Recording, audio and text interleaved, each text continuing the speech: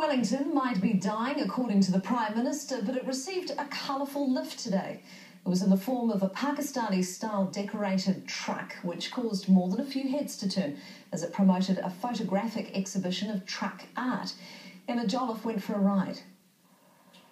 Pakistani truck art with a Kiwi flavour. Formerly a custom-built wheelchair ambulance used in Dunedin in the 1970s, this truck's now the centrepiece of a truck art exhibition at Pātaka in Porirua.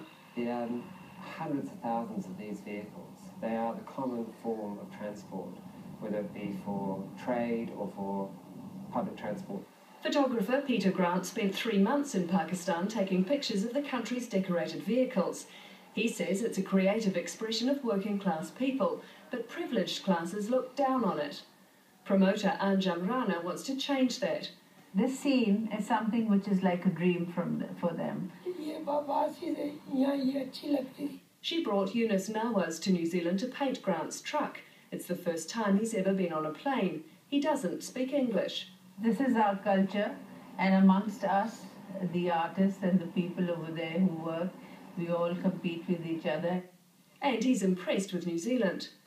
He said, for me, it's like being in heaven. Rana says colour's always been a theme in transport, be it trucks, camels or horses. In a way, these beautiful images or the decorations could predict their wives or somebody they loved back home. The brighter the colours, the better. This eye is to keep the evil eye away, and almost every truck will have the eye on it. The truck will be on display along Wellington's waterfront next to Te Papa this weekend, before travelling to Auckland later this month.